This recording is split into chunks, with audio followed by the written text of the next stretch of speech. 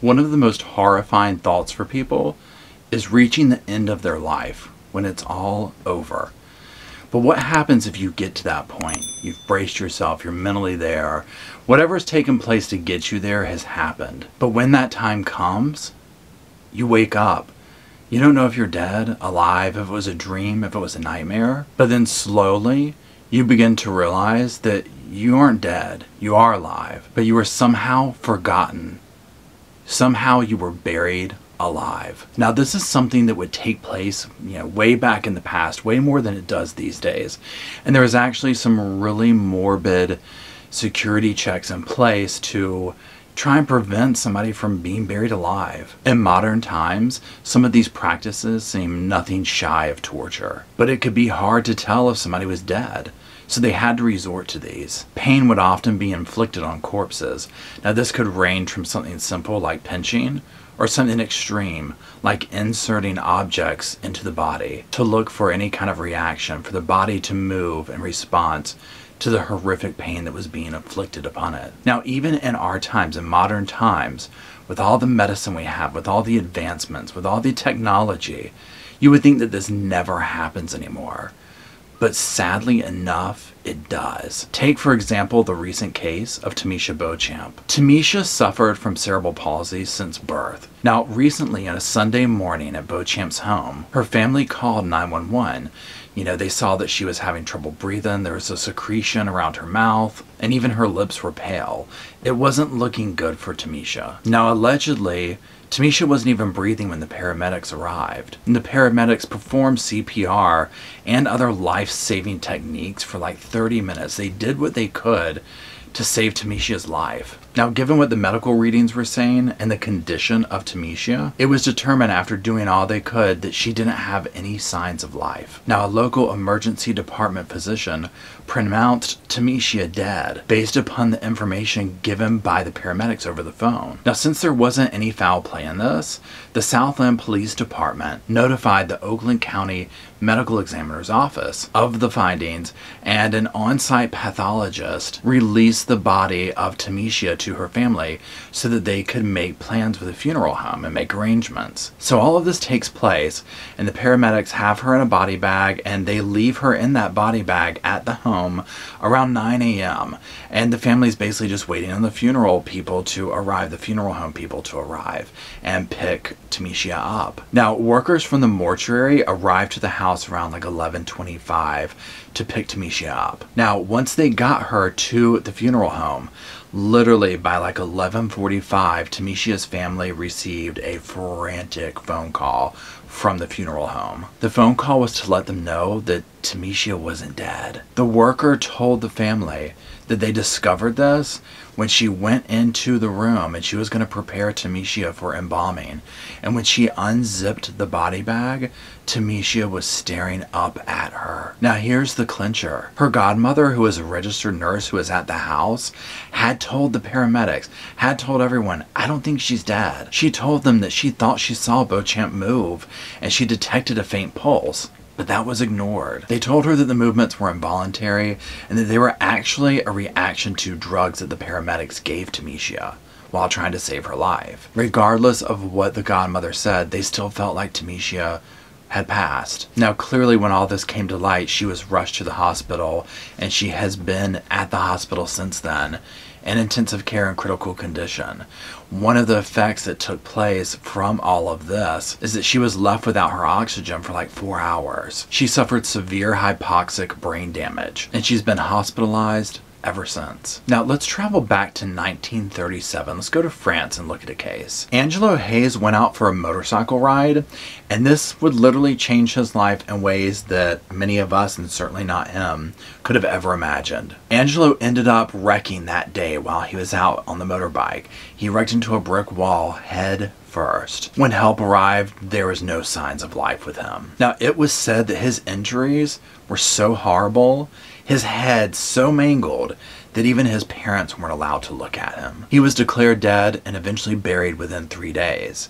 Now, the only thing is that his insurance company was doing an investigation. And so only 2 days after he was buried, not even really, they exhumed his body And thank God they did. What they found stunned them and the area, but it also saved Angelo's life. He was still alive. His body was still warm.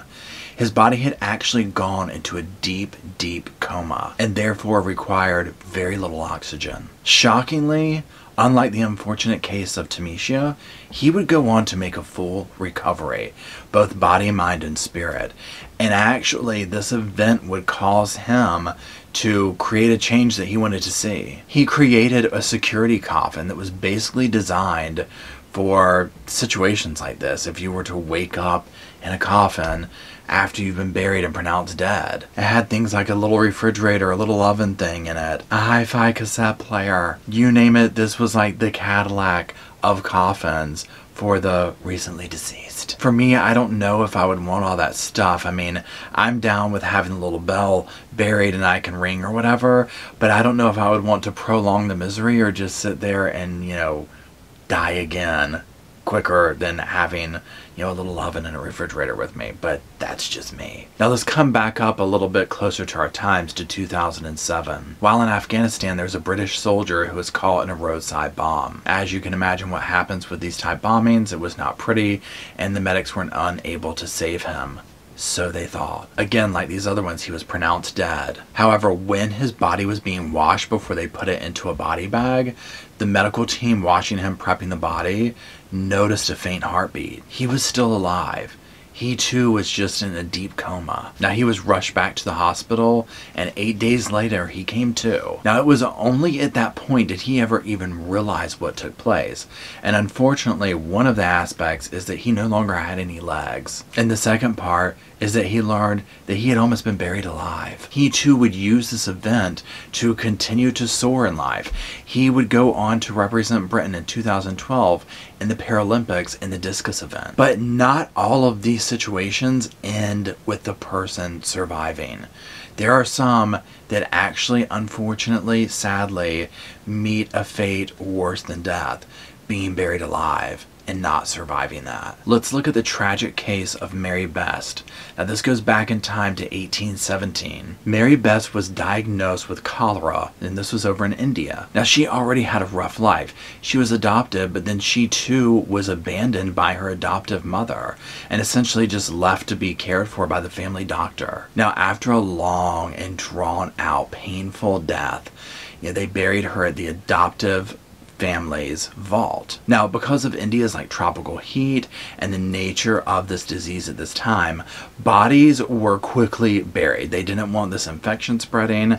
They wanted nothing to do with it. So very quickly, bodies would be put where they were going. Now, nothing about her passing, other than it being sad and tragic, stuck out to anybody. I mean, it was pretty much on brand for what happens with somebody when they get cholera. So nothing made them pause or do anything different about this until 10 years later passed. Her uncle through adoption passed away, and the caretaker and an assistant had to go back into the vault to prepare it for his burial. What they saw next would horrify them. Mary's coffin had originally been secured shut, but now it wasn't that way anymore. The lid had clearly been pushed off or broken off, and it was pushed off to the side. Now what remained of Mary, which was basically just her skeleton and tattered burial clothing, it told a story of a death that people wouldn't wish on their worst enemy. Her skeleton was halfway out of the coffin, as if she had died while trying to climb her way out. Now her skull, which had no injuries when she was dead, had a huge fracture in it now. They said that it was as if she was banging her head over and over on something. Maybe when she came to and realized that she was buried, maybe being locked away in the coffin that long drove her mad.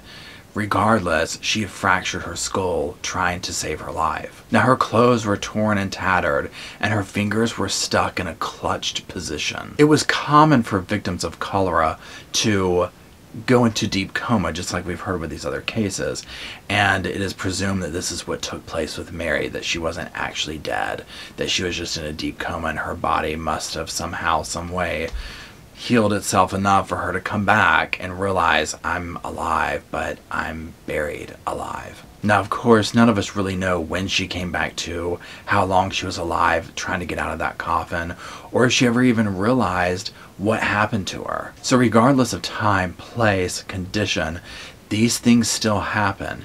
This fear of being buried alive is real.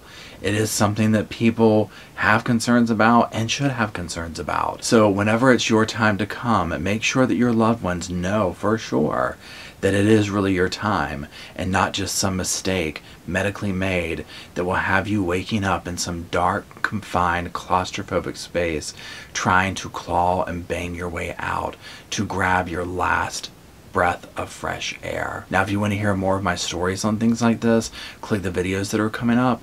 Thanks for watching, and I'll see you next time.